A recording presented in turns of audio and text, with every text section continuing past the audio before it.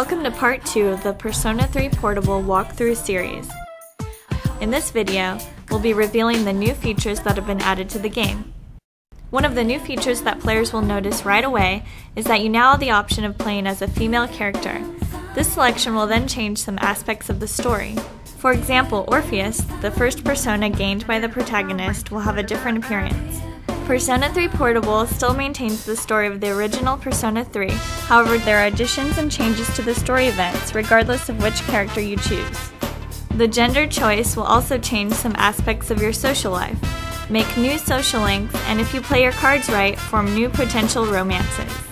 In addition to the new playable character, P3P now features 2 additional difficulty levels to select from alongside the original game's 3.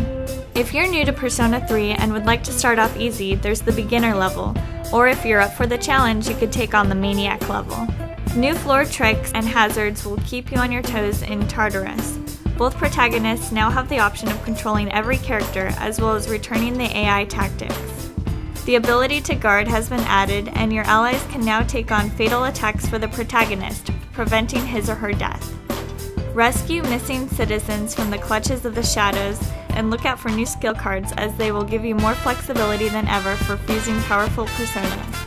If you're brave enough, enter the Hall of Doors to test your skills against tough enemies and earn rewards. Your memories of past battles will give rise to significantly tougher versions of the same fights through arduous vision quests. In the Velvet Room, Igor is there to assist you in fusing your personas. However, those who choose the female route now have the option of selecting a new guide.